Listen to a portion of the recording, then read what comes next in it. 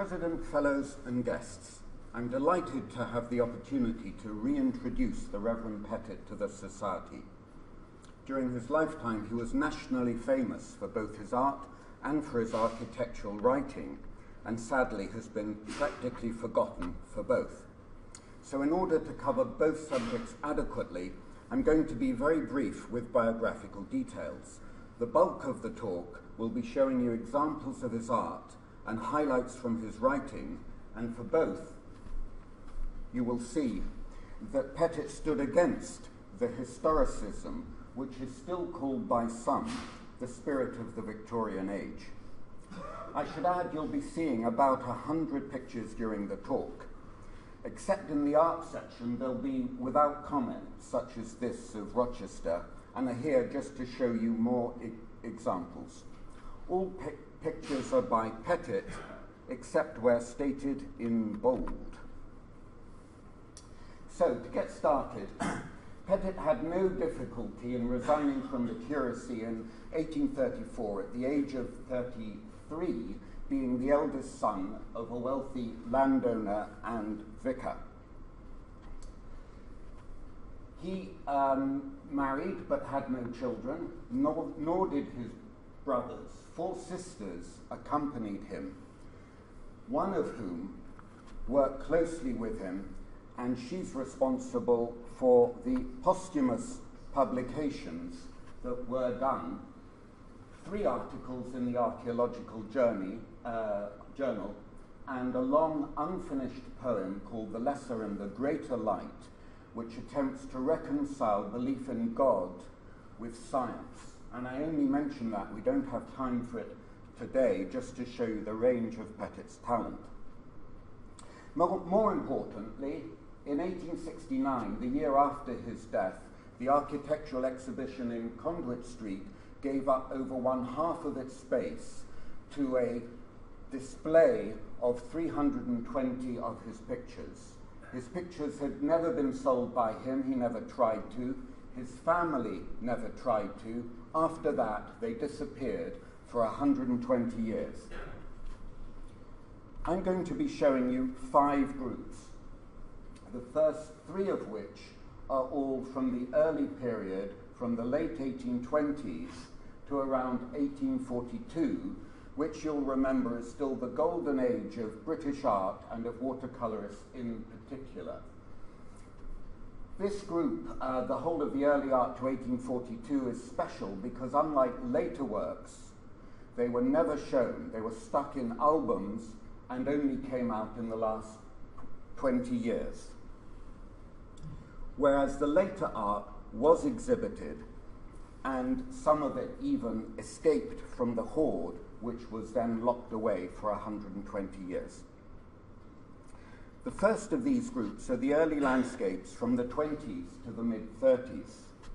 These albums were bought by John Abbott of Abbott and Holder 20 to 30 years ago, and he wrote that Petit is comparable to De Wint and the avant-garde impressionist school of British watercolourists. De Wint is then the first of 3 important influences on Petit, which I'll mention, but I'm not sure if they met.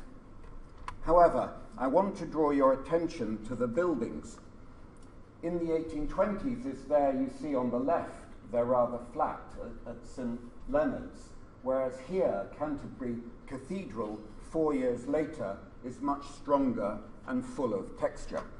That can be dated to 1832 because it shows the Norman Tower there on the right, just in the process of being taken down. The texturing and strength of the buildings seems to come directly from Prout. Samuel Prout, of course, less well known, one of the most popular watercolourists in the 1820s, specialised, having developed this technique in it, and later became watercolourist to the king. Prout and Petit knew each other, praised each other, and exchanged pictures. Here Petit writes he went to the same spot of the iconic picture of the Stadthouse in Ghent that I showed you to paint the same view, but notice the differences.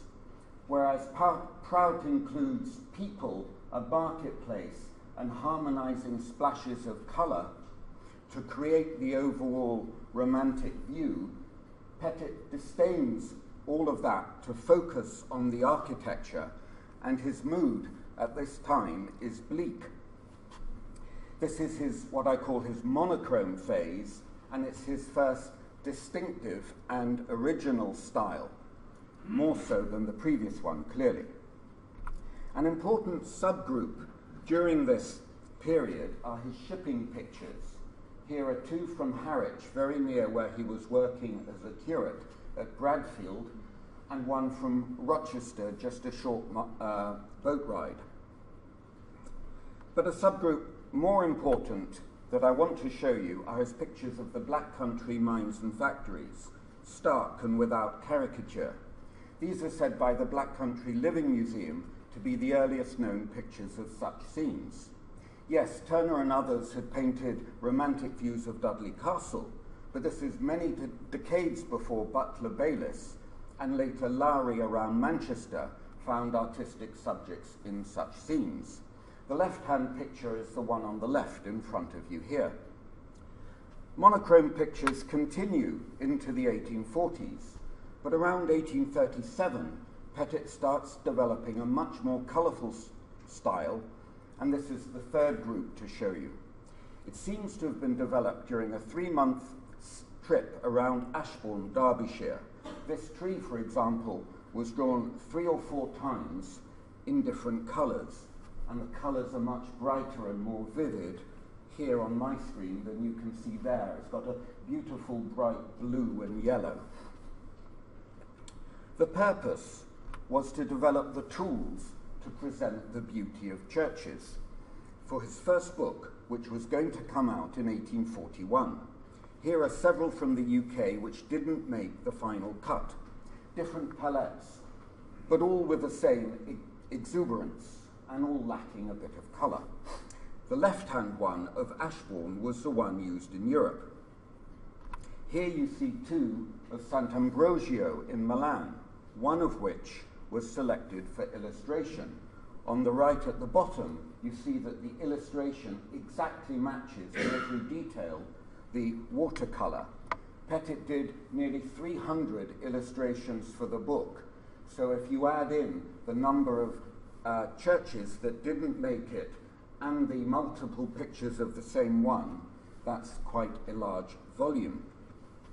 The exuberance of the style gradually reaches its peak in Normandy on the way home. So here, for example, Norrie Church, just outside Caen, and you'll see more later when I talk about the book. There are also a few landscapes from these journeys. Here are 2. On the left, a little building at Villafranca near Nice, which is the second picture in front of you there. But it's the one on the right that I want to draw your attention to, the very quick, impressionistic way that he's captured the mountains, and that in 1839. That completes an introduction to the 3 early groups. Those who are aware of some of his later work are usually surprised by the style and the finish and the colour. Later work splits into 2 groups, what I call the architectural sketches and finished work. If Petit is known at all, it's for architectural sketches, because quite a few were given away in his lifetime and on his death. The key features of an architectural sketch are minimal background, minimal foreground, or sky. They can be seen as portraits of buildings in the same way that artists might do portraits of people with a neutral background. Petit himself would say this: it's as necessary to know the effect of a building as the means by which the effect is produced. Plans and drawings show the means, a sketch shows the result. Effect was a more loaded word in Victorian times than in our times, carrying the implication of the emotional impact, the impact on the viewer. One subgroup of these I want to draw your attention to are his ruins of Gothic abbeys from 1845. such as this is of Crowland Abbey. Ruskin, of course, coined the word savage in 1852 to describe Northern Gothic, but more as a quality to be sought after, whereas Petit sees the savagery of the society that created these wonderful buildings as something one would not wish to recreate, and in trying to recover the architecture, one ends up with just lifeless copies. A further illustration of this is a comparison of Byland Abbey as painted by Gothic, lacking a bit of green, and Petit on the right, lacking a bit of brownish red. Gothic, of course, shows a romantic view of the Gothic with the added greenery, the kind of picture that would encourage someone to build a ruin or a folly in one's estate.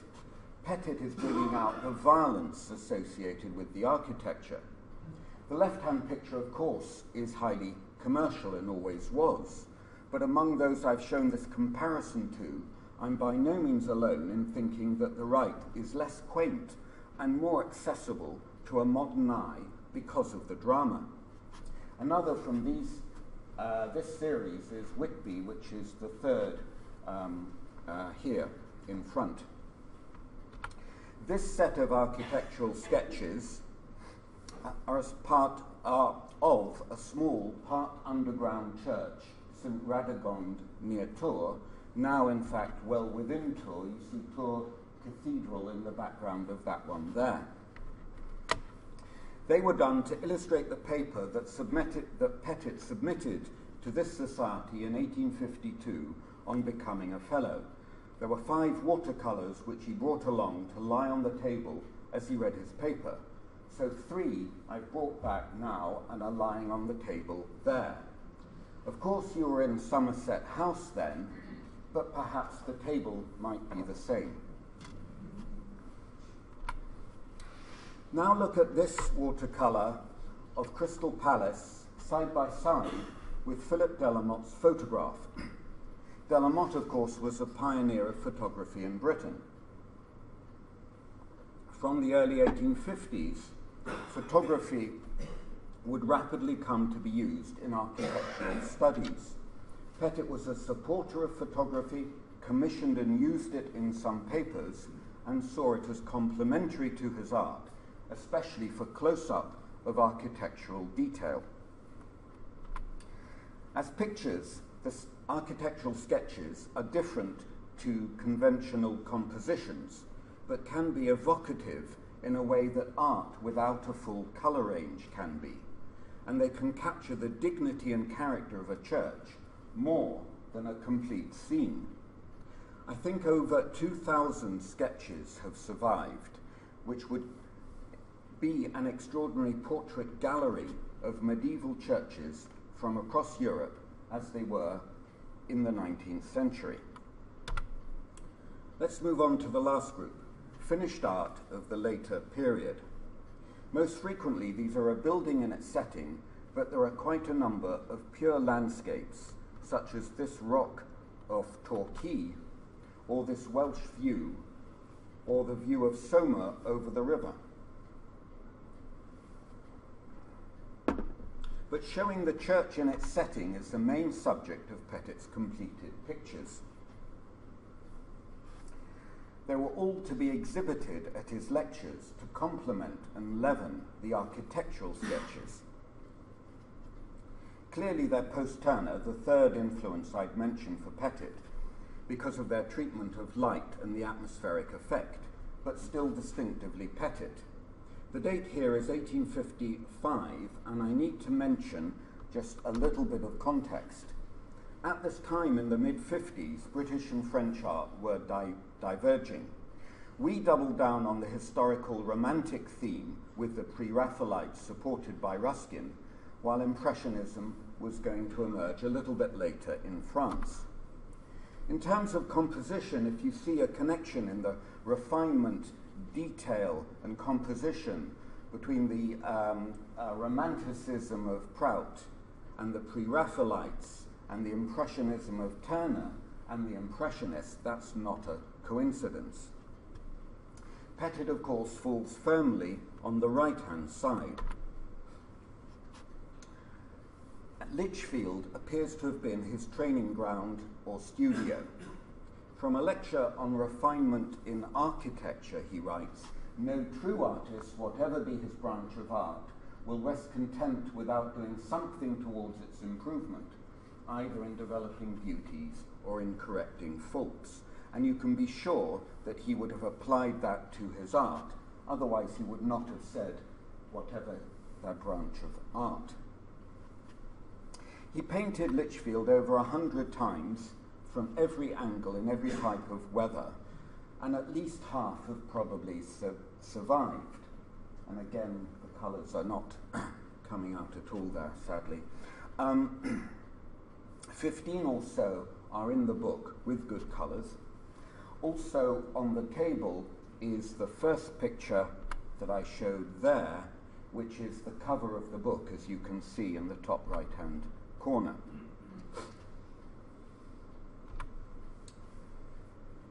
A few more examples from France. So Lichfield was his studio, which he then took on his journeys each year, the techniques so as to then do similar pictures elsewhere. Here are two from France and one from Iona in Scotland. The question that I want to pose is whether Petit doesn't achieve something special in the space after Turner and before Impressionism, the space vacated by the Pre-Raphaelites when they went on their historical move. So, I've given you a quick introduction to 5 groups of Petit's art, and I hope that it demonstrates at least that Petit deserves to be taken seriously. And I've explained that people have never heard of him as an artist because his pictures were never sold by him or his family. What happened was in 1953, his great niece died in an old house in Surrey, and the entire hoard was abandoned in an outhouse to new owners. They held onto it for 15 years, and then it appeared at Sotheby's Billingshurst over the course of the next 12 years. The auctioneer could think of nothing better to do than to group them in lots of 100 to 300 at a time, and worse than that, mixed with pictures of his sisters. 20% of the later works are actually attributable to his sisters. To give you one example of that, here is 22nd September 1856, Petit and his sister Emma sitting side by side.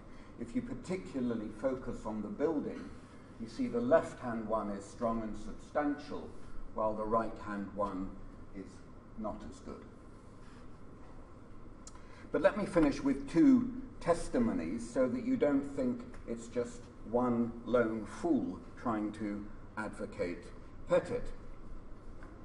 First of all, from his own time, Philip Delamotte, we saw, the pioneer of photography, later became Professor of Art at King's College, tutor to royalty, and wrote The Art of Sketching from Nature, i.e. watercolours outdoors, in 1888, 20 years after Petit died, so no obligation at all to mention Petit. He included examples from 9 of the great watercolourists, Turner, Copman, Girtin, Cox Varley, and so forth, and Petit. So he put Petit in the highest company and especially praised his architecture and shipping.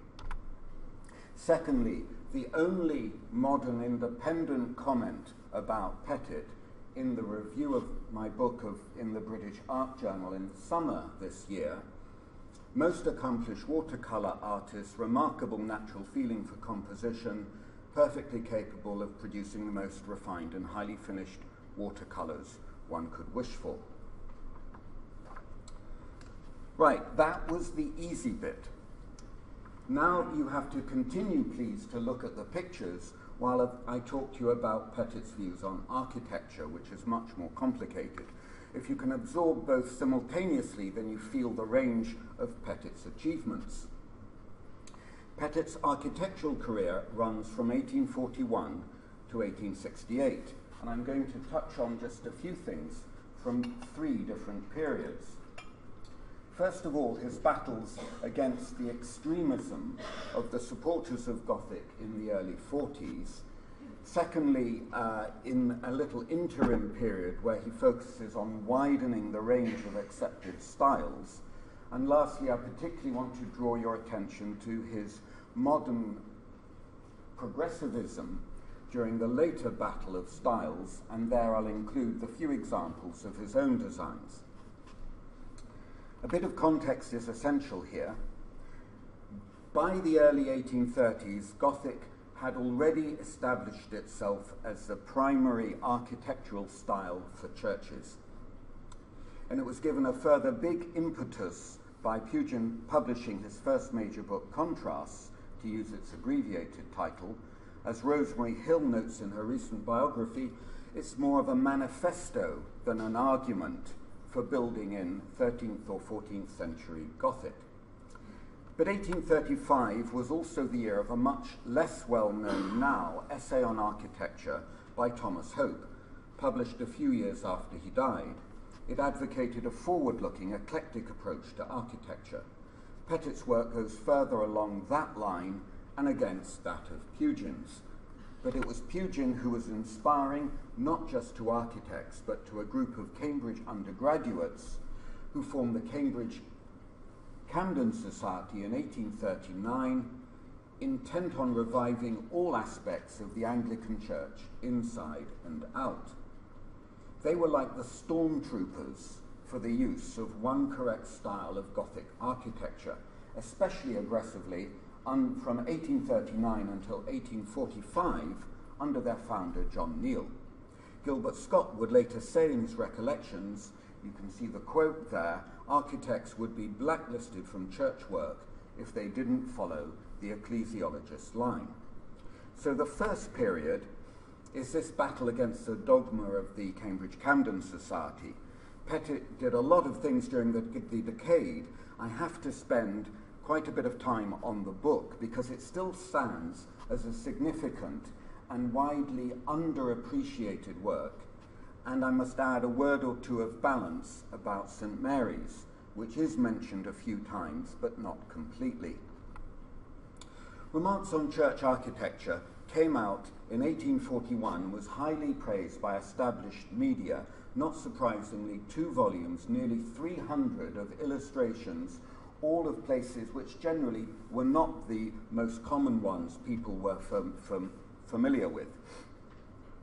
So a tour de force. In Petit's own words, the objectives, I've done my best to set before the reader sufficient variety in form and composition to prove to him how wide a range can be taken.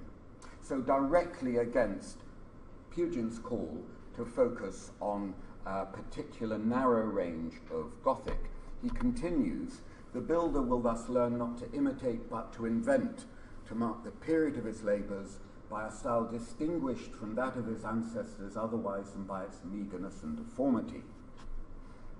So, in recommending originality and to invent, Petit is proposing something which is directly against what the ecclesiologists had just 6 months or a year before set themselves up to impose one correct style which they wanted to decide on, and all based on English models, whereas half of Petit's illustrations are foreign models. And they even, in one of their criticisms, said beauty should play no part in church architecture, or at least not as a criteria, whereas for Petit, beauty was fundamental to what he was wanting to propose.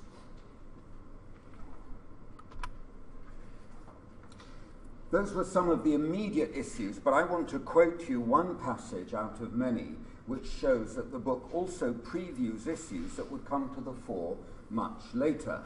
If it were asked which of the buildings of the present day bid fairest to command the admiration of posterity, I should answer without hesitation those connected with our railways. Bridges, viaducts, perfection of mechanical beauty, can any of our modern ecclesiastical buildings compare with these? Well, criticism, as you can imagine, from the ecclesiologist, and then counter-criticism from the Christian Remembrancer and other journals went on for a full 2 years to 1843. Later, that wouldn't be quite a phenomenon as it was then. This was the first major battle. But I want to jump to Edward, later Professor Freeman's, who wrote his own history of architecture in 1849. From these two authorities, i.e. Hope and Pettit, I've learnt far more than from all other architectural writers put together. Hope signalled the direction, Pettit had beaten the path. So for Freeman and others, this was the most important book on architecture by a living author throughout the 1840s, and sadly, it's not recognised at all. This catapulted Pettit to the centre of the debate as the leading conservative voice against the dogmatism of the age. We don't have time to talk about those first three issues that I've mentioned, but we do need to touch on the fourth, preservation of ancient buildings, which Pettit advocated, versus destructive restoration, i.e. when you restore an old church building, you put it into the one correct style. This leads to the Battle of St. Mary's, which is only partially represented. So the short story here, Gilbert Scott, early in his career, commissioned to restore the St. Mary's Church in Stafford, proposed and, as you see, eventually went ahead with this Gothic imposed roof on the south transept, which Pettit and others who thought like him thought would destroy the character of the old church, shown by his watercolour there in 1841. Quite remarkably, this was put for resolution to the Architectural Society at Oxford and the Cambridge Camden Society. That's a bit like one of the legal battles concerning Brexit being given to the Vote Leave campaign to decide. The Oxford Society was similarly minded, but without the level of intrusive badgering of all and sundry like that in Cambridge. Exactly how such an absurdity came to be agreed by the rector and the donor is not at all clear, but that's not the main point I want to make. This is what Scott had to say. He wrote about it twice later, first of all in a book in 1852. These were early days of church restoration, cannot claim credit from acting on any defined principle, not without effect on the minds of others. So pointing out, first of all, it's an admission of doubt, which for Scott is extremely rare, I can assure you. And secondly, it points to the significance of the event. And secondly, when he's attacked by the anti-restoration movement in the 1870s, I can hardly say that this movement is new to me, for I was assailed on the same principle by Mr. Pettit in 1840 and 1841, pointing out that this is the first major incident. So, of course, preservation had been an occasional issue since the 18th century. Many antiquarians had opposed changes, but as the Gothic revival got going, Pettit was a major public figure opposing the changes to the medieval churches. In his book, where there was a whole chapter, this example and other writings too. Let's move on to the second period. By 1850, the immediate issues that we noted had all gone Pettit's way, by no means just because of Pettit. Neil's extreme position had gradually become isolated, and he was deposed in 1845 for the much more politically astute Alexander Beresford Hope. But the drive to build a national style around medieval Gothic remained, indeed strengthened, under Beresford Hope. Other leading characters entered the fray. Gilbert Scott would come to the fore not just as the most prolific Gothic architect, but as the leading advocate of a national style based on Gothic for all kinds of architecture. Ruskin, of course, joined in with his eloquence and attracted huge attention, as he still does. And for the other side, modernists such as Robert Kerr, who wrote the alternative Seven Lamps, and James Ferguson, who Pevsner says matched Ruskin and the ecclesiologists for arrogance and rudeness. But back to this watercolour, because this is of the Crystal Palace, the great exhibition, the iconic example of engineering-led buildings that did not collapse to the chagrin of some. Petit would often ask whether the revival really captured the spirit of the age, or, rather prophetically, he said, was doomed to gradually fail on its development to meet the views and exigencies of the present, i.e., match the inventiveness, industry, and dynamism of the Victorian age. Characteristically, as Gothic got more entrenched from churches, Petit went off for a year to France to search for perfect examples of round arch styles, a shorthand for different styles, at the boundary between the Latin south and the Gothic north, Tours, Loches, Poitiers down to Bordeaux.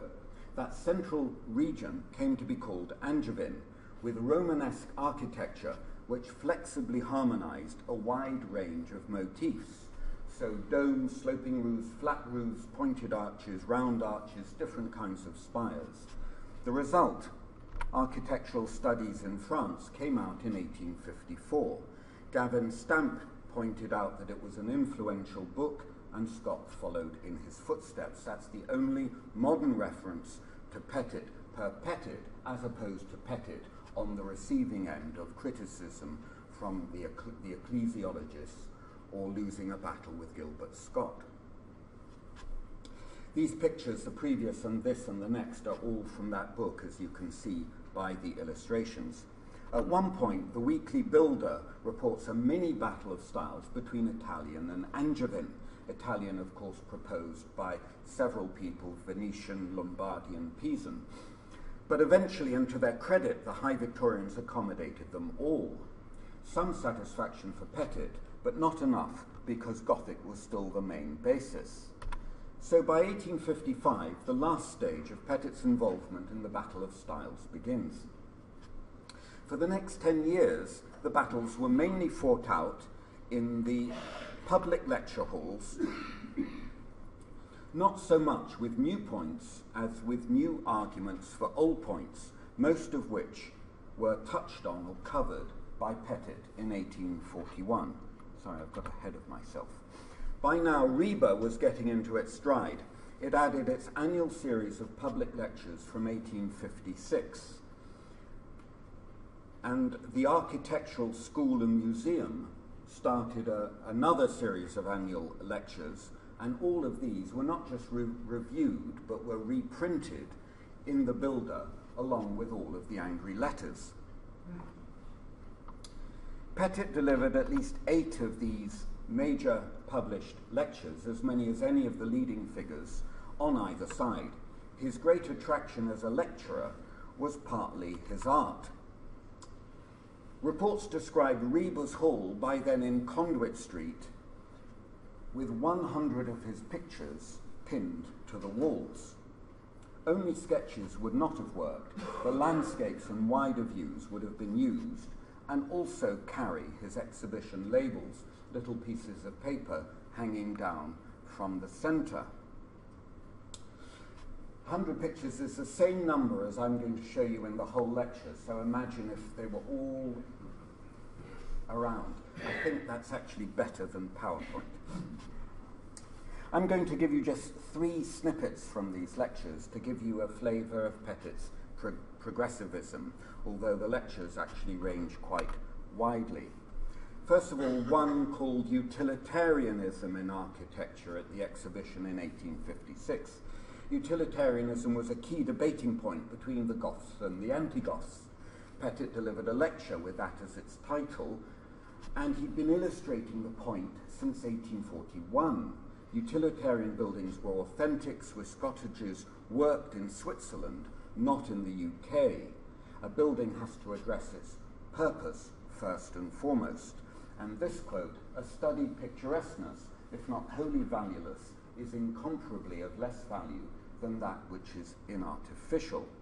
This may explain or support the fact that Petit never took artistic license in pictures after the 1830s, after 1830 in fact.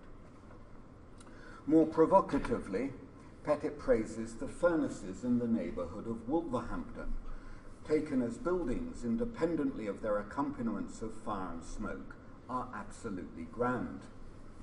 That, I think, is Bilston in 1852-3, and I think it's the same as the first I showed you, which is on the left. And he continually points out the incongruity between the genius of the Victorian age and its penchant for neo-Gothic architecture. It is, I suspect, because this is not a cathedral building age that our genius seems to flag and languish when we attempt what is specially the architecture of cathedrals, i.e., were it not for the big churches, Gothic would never have become nearly as popular. While in our engineering works we display a power and a perception of architectural propriety not surpassed in the greatest works of the Romans. This isn't new, as we saw. It was a widely held position for secular architecture, but not in church architecture. Most opponents were willing to grant the Gothicists the churches if they would play with those and leave the rest alone. Let me jump to what Pevsner says about the 19th century. Why is it then that 100 years had to pass before an original modern style was really accepted? How can it be that the 19th century remains smugly satisfied with the imitation of the past?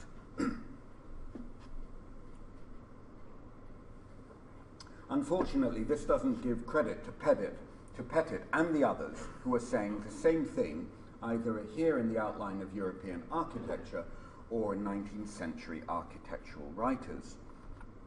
Pevsner may be one factor why the opponents may be less discussed than the supporters of Gothic now, but we should note that Petit's modernism is very different from the tabula rasa 20th century modernism that Pevsner goes on to praise and Professor Curl recently calls a dystopia.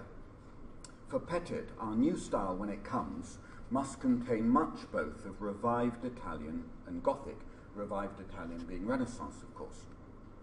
There were some attempts at the early part of the 20th century by comparing churches and others in secular architecture, before for the following 60 or 70 years there was this pure modernism, until now it's starting to become a lot more flexible.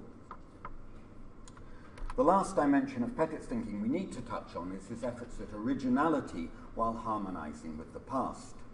On occasion, he produced designs and had them got up by Thomas Hill to present to the architectural exhibition for architects to pick up and use as they wished. One's based on these churches. The top and the left are of a church in Corfu, the bottom in right, and he deliberately does designs based on that as examples of what might be a nice, interesting modern church in the UK. A few churches were built with motifs suggested by Petit, but whether or not those have a connection is not clear. Be that as it may, there are two buildings that were definitely completed: his summer house in Upper London and the one small church in North Wales, St Philip's at Caerdion. Sadly, the summer house with its remarkable viewing platform where you could see all the way down to Lichfield is no longer, but the church, I'm pleased to say, has just got a new lease of life. Last year it was upgraded to Grade 1, and soon it should be handed over to the Friends of Friendless Churches to be cared for in perpetuity.